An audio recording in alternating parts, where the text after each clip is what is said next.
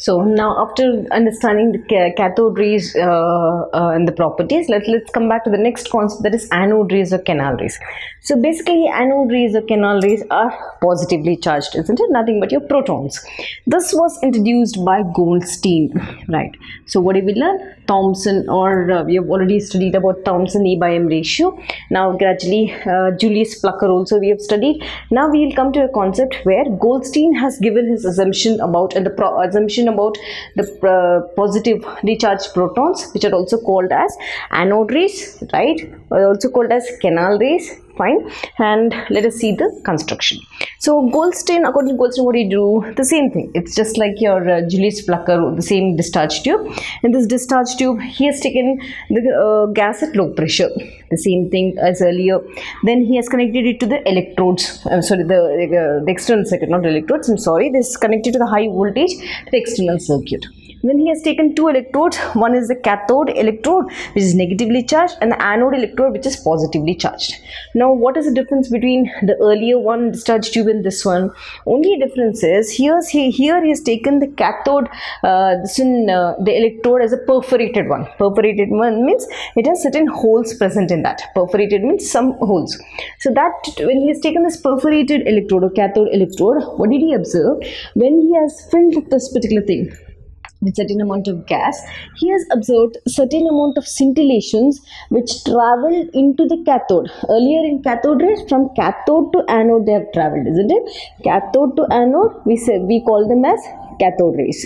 But here, now what did he observe? He has observed that cathode rays moved in this direction, and certain amount of rays, they moved towards the cathode. Through the perforations, they have traveled in an opposite direction. So now here this is in this direction. This is from anode to cathode.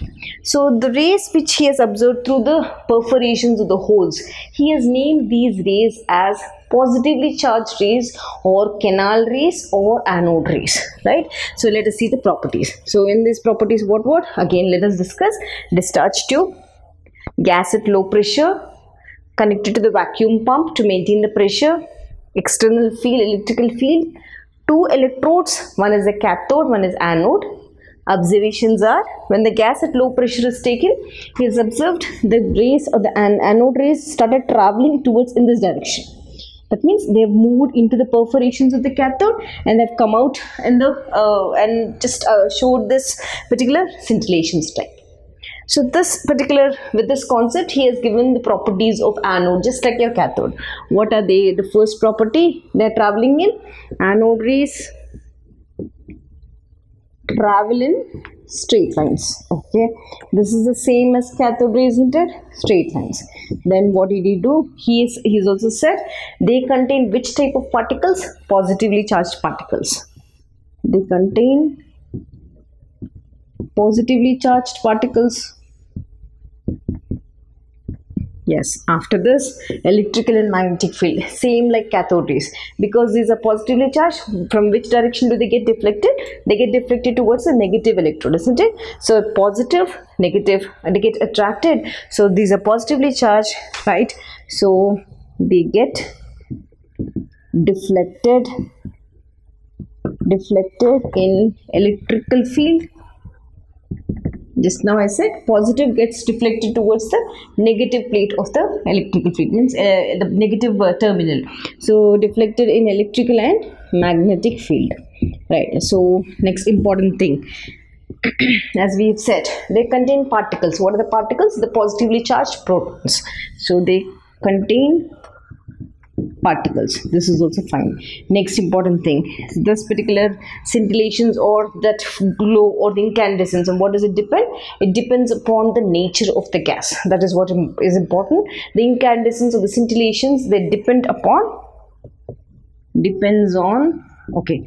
Now because we have learned E/M ratio, now I'll write that only instead of scintillations. I will write E/M ratio.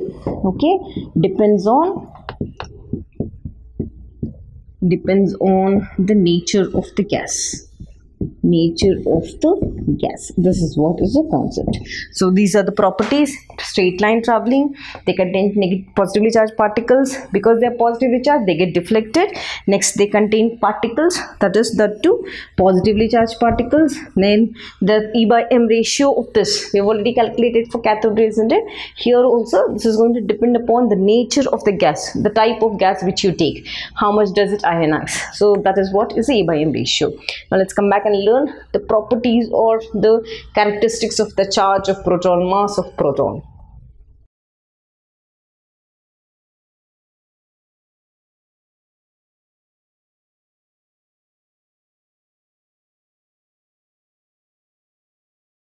Right, so let's come back and learn the discovery of neutron. So neutron was first discovered by Chadwick in 1932.